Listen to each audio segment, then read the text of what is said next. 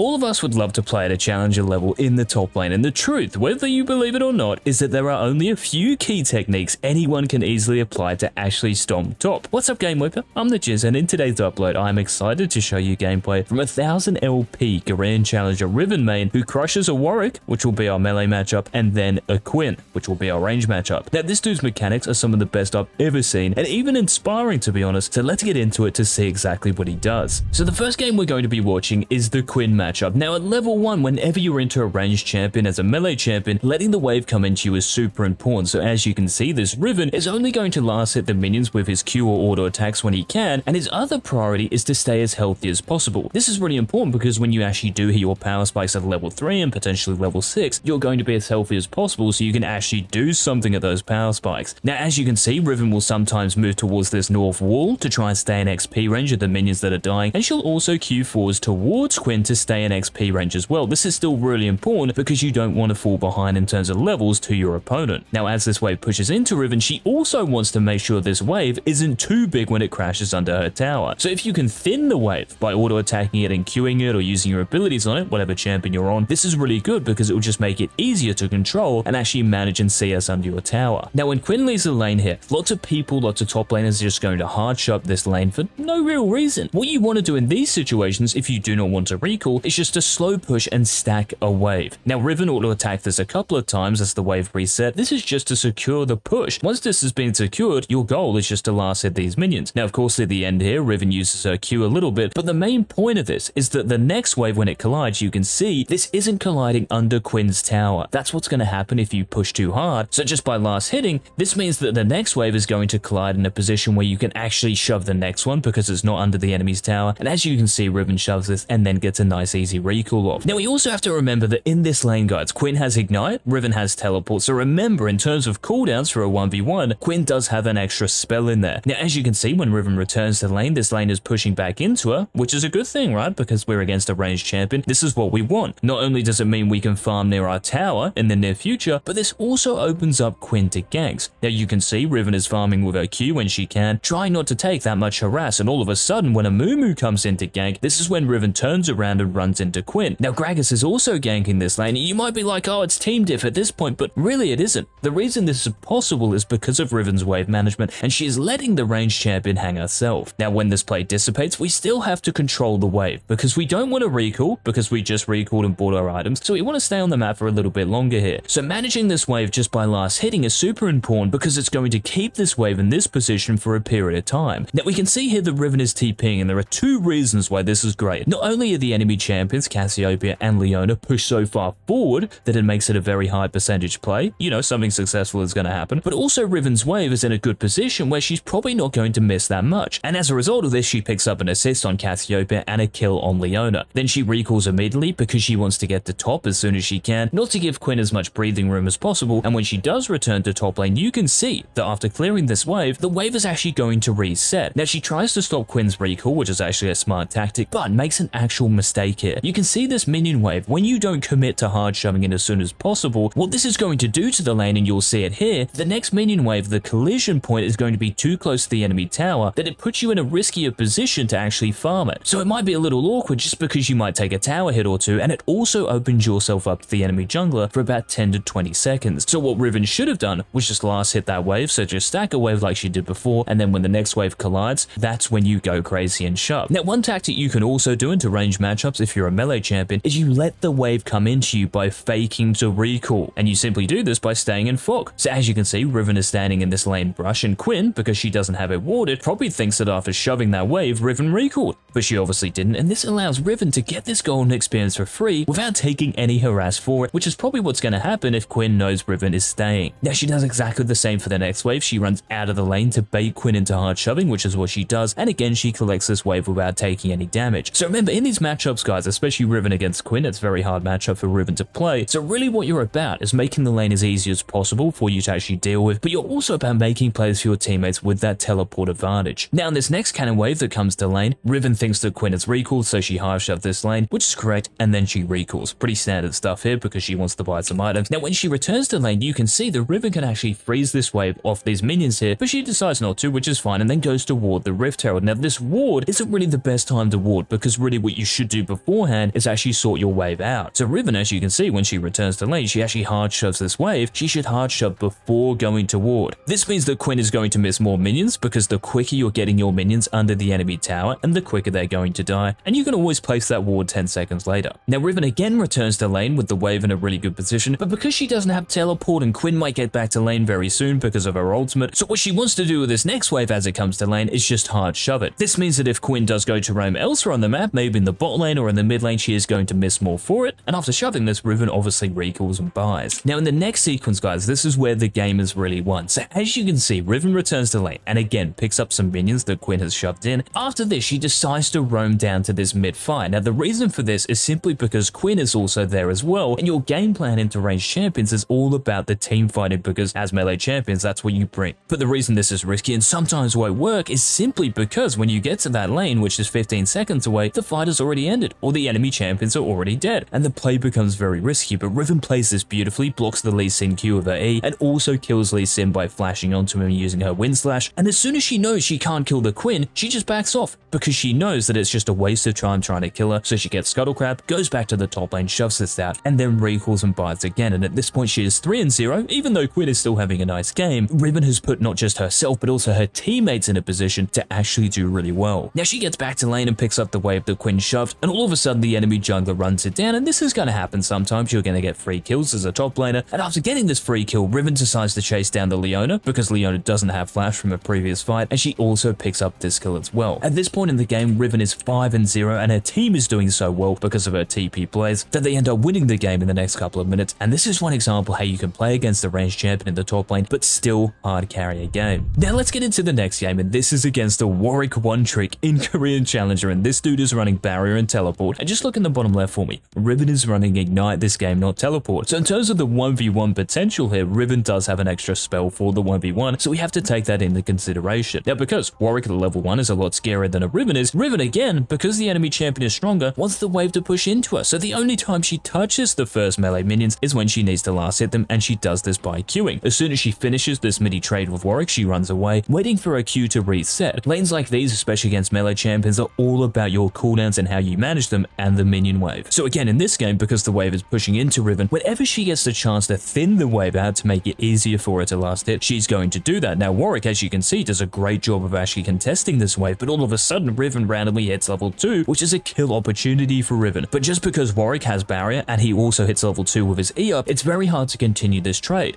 So Riven backs off, but when she goes back in, she can because Warwick no longer has his E and that extra resistance, but unfortunately misses her stun at the end of this and the play ends. But it's still a decent trade for Riven. Now again, because Warwick is the stronger champion, we just want this wave to push into us. So again, if we can actually last hit or thin a minion wave out for free without taking any damage, then we look to do so. As you can see, Riven queuing in here for this melee minion, and when Warwick does actually hit level 3, all we want to do is just stay healthy. We do not want to cuck ourselves in the near future by being too greedy in the present. So when this wave pushes in, Riven is just going to last hit it under her tower, and she doesn't lose anything like a lot of other top laners would by just being way too greedy. Now when level 4 does come around, Riven can actually start to trade, and this is why it's so important to understand how your trade combos and actual trading patterns work on your specific champion. So Riven here knows that Warwick wants this minion, so she doesn't want to give it up for free. So she EQWs in and auto attacks Warwick at the end, and knowing that she's going to draw a little bit of creep aggro, Qs away. And just like the Quinn game, just because you've let the enemy champion push themselves into you, this opens that enemy champion up to ganks. And as you can see, the friendly Diana is ganking for the Riven here, and Riven is going to pick up the first kill in this lane, which actually snowballs the lane like crazy. Now what she does after this is very important, because as you can see, Riven is going to push this minion wave and the next into the enemy tower, and this is all because, look in the bottom left for me, Riven does not have teleport, Warwick does. So knowing that Warwick will TP back to this wave, because obviously he doesn't want to miss all of these blue minions, Riven needs Diana's help though to actually shove this wave in. It's way too risky to do it on her own, because Warwick, even though he is 0-1, has had a chance to buy items. But all of a sudden, the friendly Aurelia pops up and it's a 3v1, and Riven picks up another kill. And remember, this isn't team diff, this is just Riven knowing the matchup, knowing how to manage minion waves, and even if she didn't get these kills, she was still doing well in this lane. So after recalling and buying, and again running back to lane, we always have to consider, guys, our cooldowns. So look in the bottom left for me. But she does have ignite, so if she does go for an all-in with Warwick, she's probably going to win just because she has that ignite. So after going for this trade, you can see how hard Riven wins it with that item advantage. But when she's on cooldown, look in the bottom left for me, Q, W, and E, they've all got timers on, she backs off. But when they're about to come off cooldown, look at her position and how it changes. She's no longer scared of Warwick, and even Riven initiates another trade, and when she hits level 6, she ignites, wind slashes, and ends up turret diving and picking up another kill. Now, of course, when we kill the enemy top laner, what do we want to do with the wave? We want to shove. So Riven will kill these minions, but then decides to recall instead of getting this tower plate, because this tower plate is free. But this is what we call matching in high reloads. You never want, if you do have a lead on your opponent, for them to just have free time in the lane when you're not actually there. So by overstaying that time you're using to actually auto attack the tower, you can use that time to run back to lane and just dumps your opponent again. So unless you need that 160 gold for a significant item, do not get tempted by it. Recall just like this Riven and bang, she's back in the lane, ready to contest the Warwick again. But we have to consider a couple of things again. Look in the bottom left for me. Riven used her ultimate. Warwick is level 6 now. So Warwick in a 1v1 would actually win just because he has that ultimate cooldown. And one other important thing, Riven can still trade in this lane, but notice how she saves one of her spells. This is her E because this is a dash and a shield more importantly. If she uses this and Warwick dies onto her, Warwick can definitely kill her. Now the lane again is pushing into Riven, so she'll be last hitting with her Qs, making sure to save her E in case Warwick gets too aggressive. And this continues for a little while, but all of a sudden when Riven's ultimate comes back off cooldown, you can see how much more aggressive she is. Now thankfully she times her E perfectly for the actual Warwick ultimate, so she negates a lot of that damage and ends up killing the Warwick for the 3rd time in this lane. So this little sequence here goes to show you how important counting your cooldowns are, and also the enemy cooldowns, especially in this melee matchup. Now after shoving this wave and getting a tower plate and trying to shove the next one, all of a sudden the enemy jungler shows. And the reason Riven actually stays in this lane instead of recalling here is simply because she needs gold for a certain item. So this is absolutely fine staying in lane. It's also kind of good because you're saying to your bot lane, well, the enemy jungler's top, you're still 2v2ing. You're saying to your mid laner, there's no threat of you getting ganked because the enemy jungler is near me. And all of a sudden, when Riven actually does decide to recall after killing these minions and having the gold for her item, Nunu tries to stop her recall, and because she has a Shen support, she actually baits the Nunu into jumping on her, and Warwick at this point has had enough of the lane and decides to run it down himself. And already guys, at this stage of the game, Riven has such a sizable lead that they end up winning in the next 5 or so minutes, and this lane is completely GG'd at this point. And hopefully this guide gave you an insight on how to beat melee champions, how to beat range champions, and if it did help you out and if you did enjoy it, please let us know by leaving a like down below. Remember as well to hit that subscribe button and to check out the GameLeap website on your way out, linked in the description and comment section for all your challenger exclusive content. We're talking champion guides, champion courses, we're talking role guides, high elo vol analyses, everything. You name it, we have it on the website, so sign up. And until tomorrow's daily upload, this has been the Jizz.